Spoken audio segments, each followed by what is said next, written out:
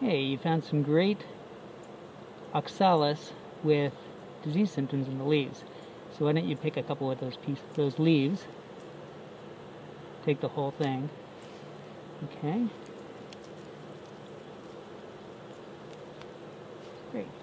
Okay, so you can see the diseased tissue. There's some tan, dead necrotic tissue and maroon outline. You want to take tissue right from that edge where the maroon and the green meet, because the pathogen will probably still be in the green tissue, but in the really dead tissue it might already be infected with some secondary invaders.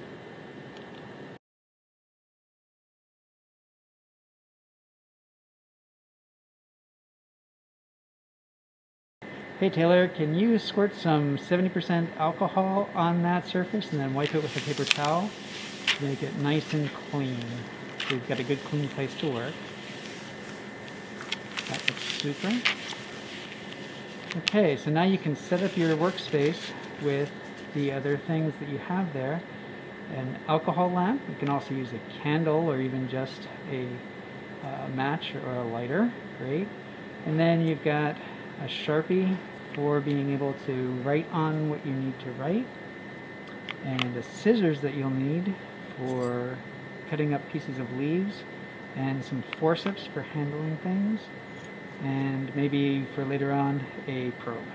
Great.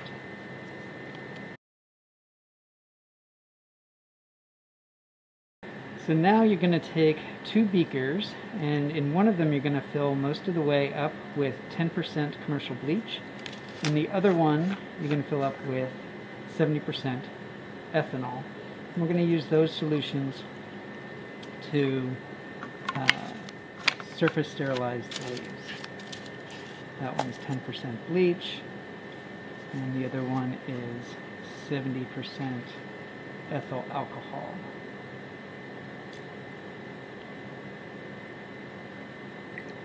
Okay, super.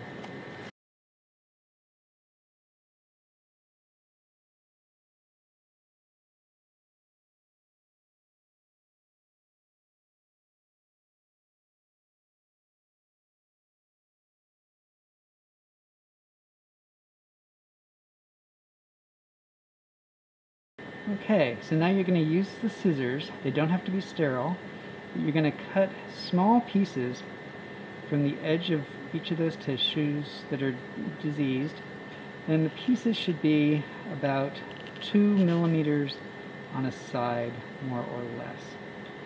And at this point you don't need to be sterile, because you're going to be surface sterilizing those pieces before putting them on the medium to isolate. Great. So you can just put that down on the tray and cut another couple of pieces.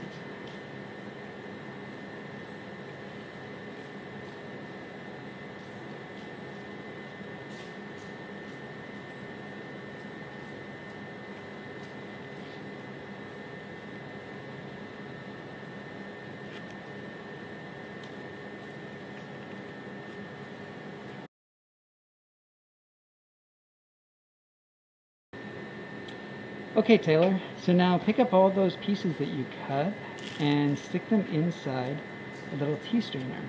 You can use your fingers or you can use forceps. Either way is going to work. And we're going to use that to be able to surface sterilize the leaves. And we surface sterilize the leaves using two solutions. The first is the 70% ethanol, and then that is for a minute, and then it's 10% bleach for a minute. And then we can put them onto agar growth medium to grow out. So now you can put the forceps in the bleach so that they get started sterilizing. We want good sterile forceps. And we'll put the tea strainer in the alcohol. And why don't you give it like a little swirl around to make sure that it gets nice and covered. And we'll time that for a minute.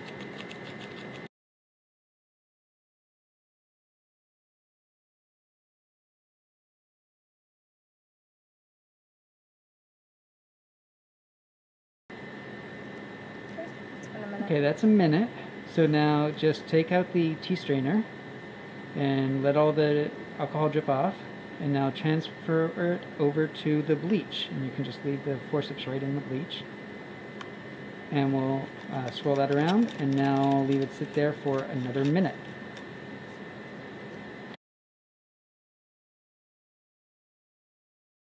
Okay, so that was a minute. Now take that and just set the tea strainer on a paper towel. The leaf pieces are all on the inside, so they're still well protected. Now we'll get set up for transferring those leaf pieces onto agar growth medium.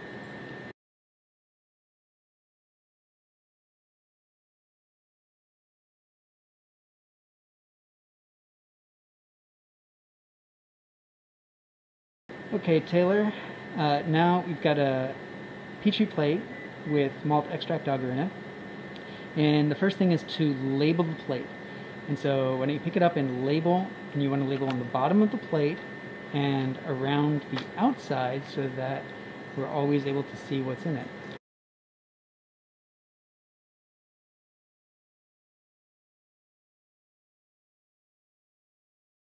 Okay, so now grab the forceps and pull them out and shake off the liquid, but don't touch them to the tip of the beaker at all. So they're nice and sterile. And now you can take individual pieces of those leaves out of the tea strainer and very carefully place them into the petri plate. And you can do about 4 pieces on a petri plate, placing them sort of at the edges of the plate at say 12, 3, 6, and 9 o'clock on the plate, one at a time. And you want to just barely open the lid. Keep the lid close to the plate so that it doesn't get contaminated. Okay, and grab another one. And this time try to keep the lid closer to the plate. And we've got another one there. That's great. Perfect. The air is full of fungi and bacteria, so you want to minimize the amount of air exposure that the plate has. So you always want to keep the lid pretty close to the surface. That's great. And now we've got 3 done. And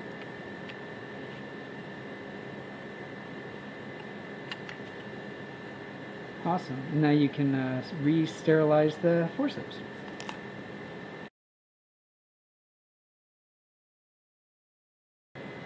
So now we're going to parafilm the plate to keep it moist and also to keep it sterile.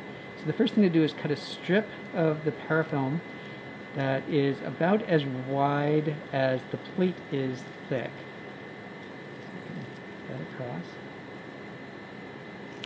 Okay. And now we take that parafilm and peel off the paper backing and put it against the edge of the plate.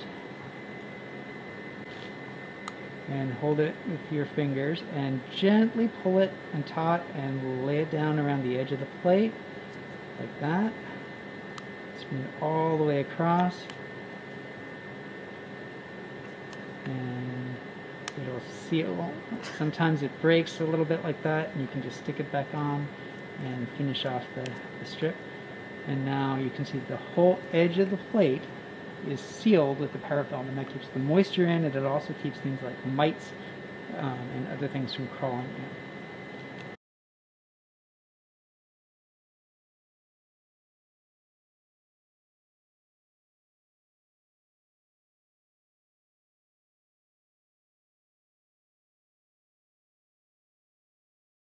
Okay, so now you've got some fungi a few days later, maybe a week later, that have grown out of those leaf pieces, and you want to transfer them into sterile culture.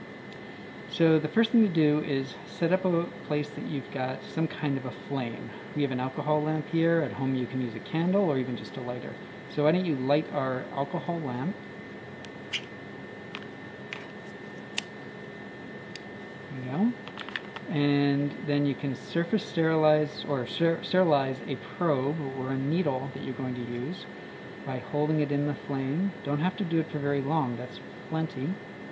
Okay, and now you just want to make sure that it doesn't touch anything now that it's sterile.